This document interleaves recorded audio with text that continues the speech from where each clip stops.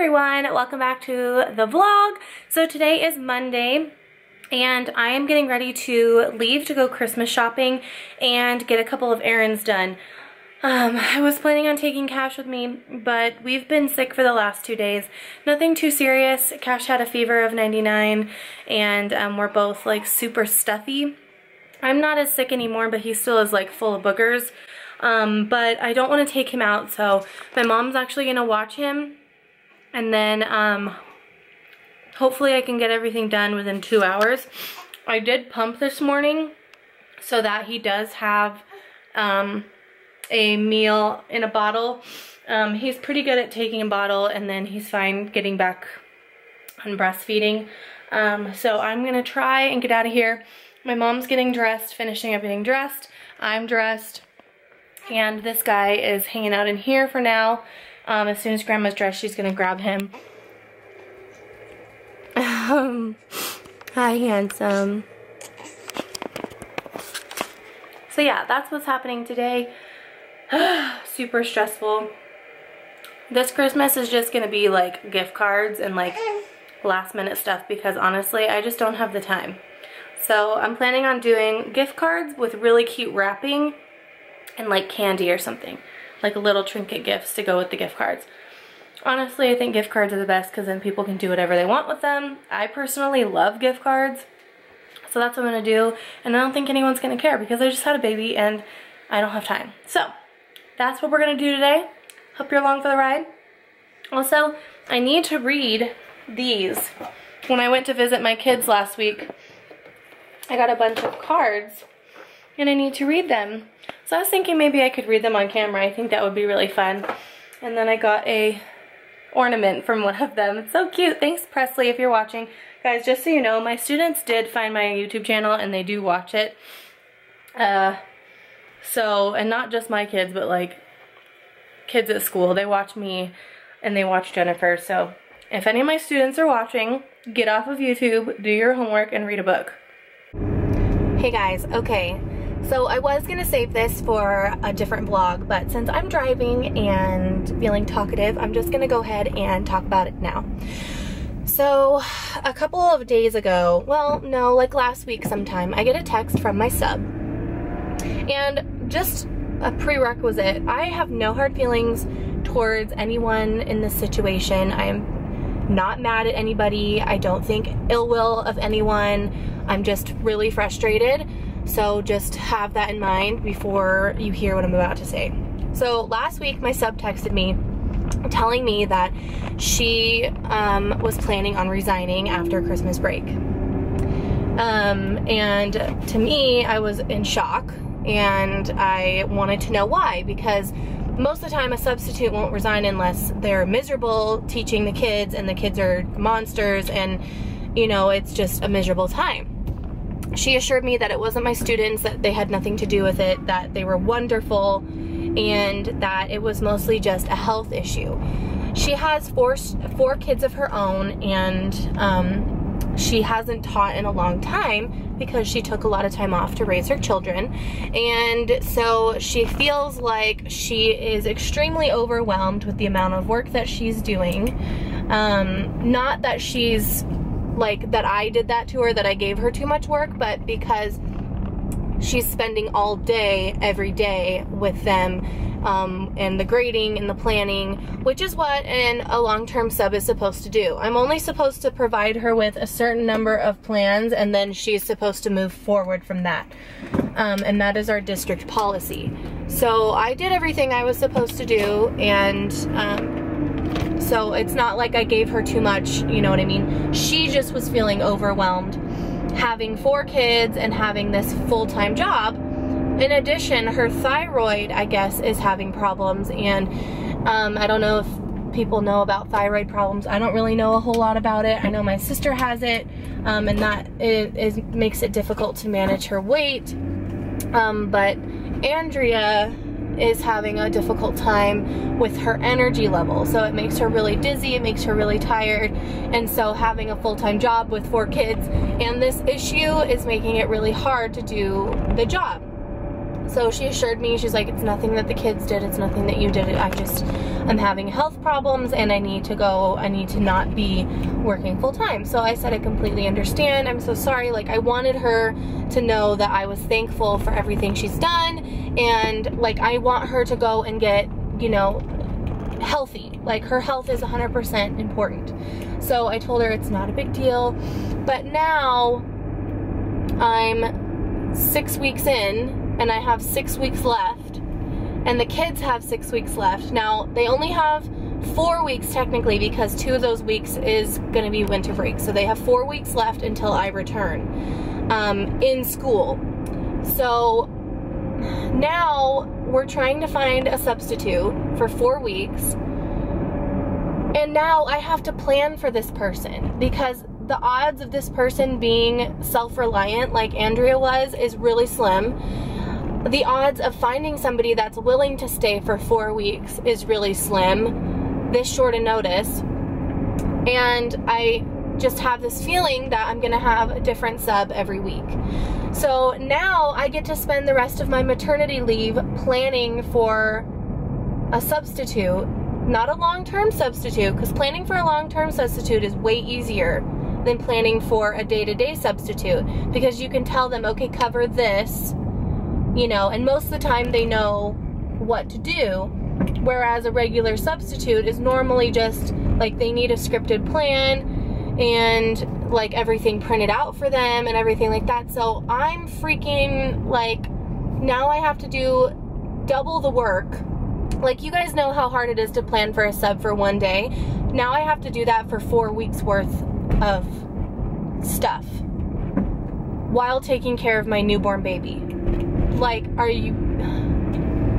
So I'm a little bit stressed. So I'm gonna start planning like over the winter break, and anytime Cash is down or with someone else, like if someone else is there, I'm gonna have to be like, hey, can you watch him while I sit like and plan? Like, I'm really not gonna be able to spend time with my baby. So like, I'm in my head, I'm thinking like, do I just go back?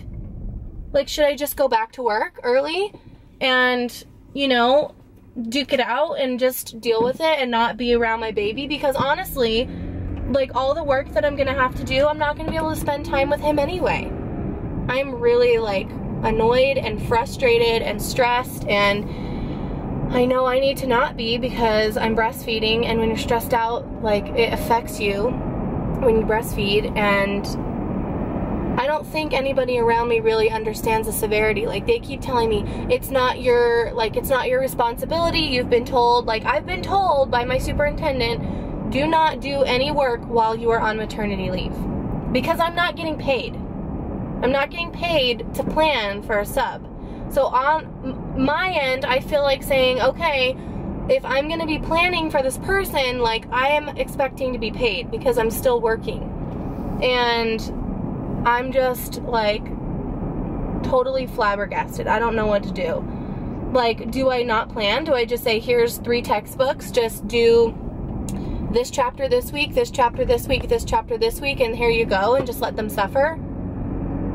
Like, I told my students, when I went in on Friday, I told them everything that was going on. I told them, you know, I'm so sorry about all of this. I know you guys don't deserve this, you know, and they were very understanding. They were very mature about it, and they said, you know, Miss Anderson, we need you to be healthy, and Miss Valdez, we want you to be with your baby.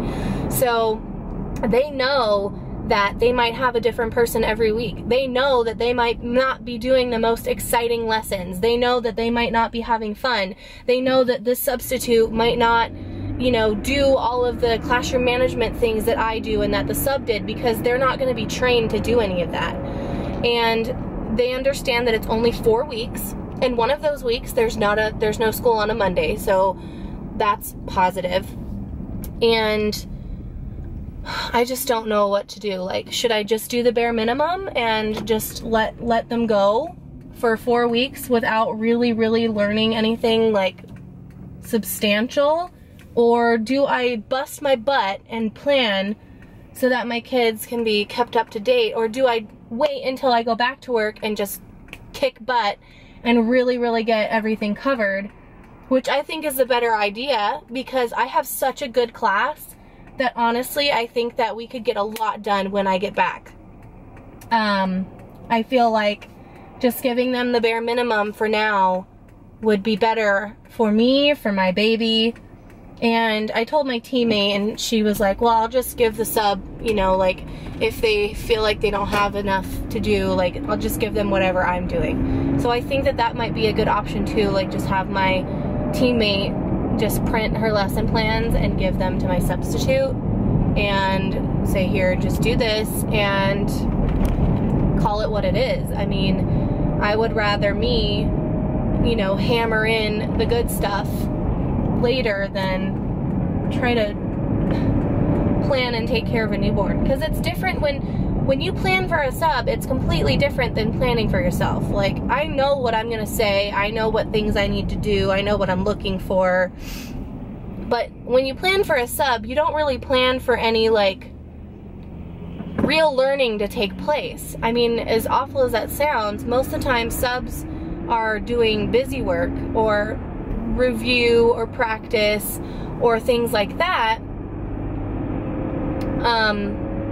but not for that long of a time. Like, if it's for one day, yeah, they just review all day or practice something or do like a fun, you know, activity that you wouldn't normally do.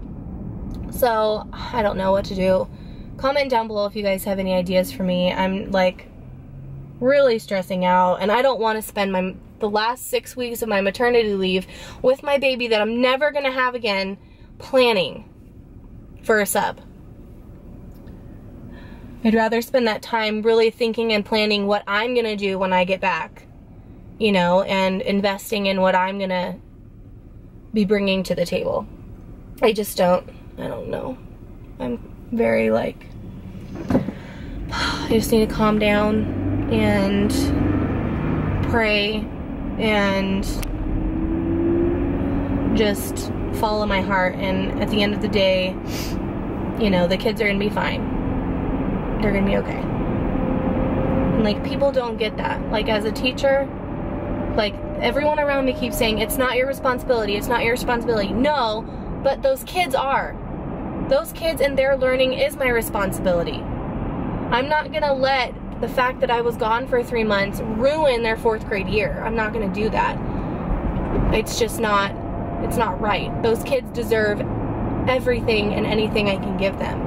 And 4 weeks of boring busy work is not investing in their like, it's just not giving them everything that they deserve. So I don't know what to do.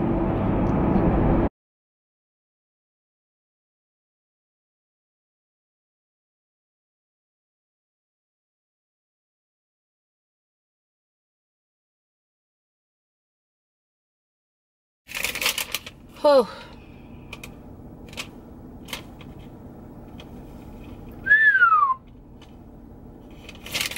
Well, I just spent a crap ton at TJ Maxx. But you know what? It's alright.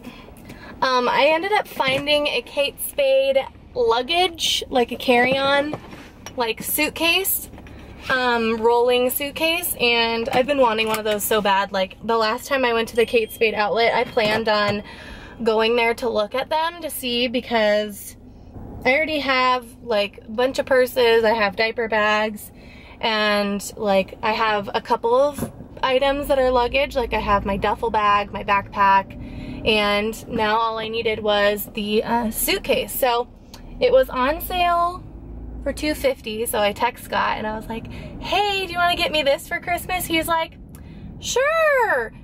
So I'm like, perfect. I told him how much it was. He's like, yeah, that's perfect. And I was like, and you don't have to go shopping for me. And he was like, I don't. And I was like, no, not unless you want to. So I ended up getting that, and then I ended up getting him a suitcase, because with him commuting up and down until May, he uses like this janky duffel bag that we got like for free from Under Armour when we, like, you know, when you make a purchase of so much, you get like a free item. It was like this janky little like tote bag that he uses to go back and forth, and so I thought it would be nicer to like take a suitcase, because then he can roll it. And then later on when we travel, he doesn't own a suitcase, so now he has one, and it's just like a little carry-on size. So now when we travel, when we go back and forth to like Disneyland and stuff, he has a duffel bag that he can pack his stuff in. So I got him that, and then I got him $100 to Dick's so that he can buy whatever he wants, or he can buy weights for his gym when we move into our new house. Because I know he's mentioned like the fact that he wants to buy like free weights, but they're expensive, and I was like, well, I can get, are you kidding me? I just got cut.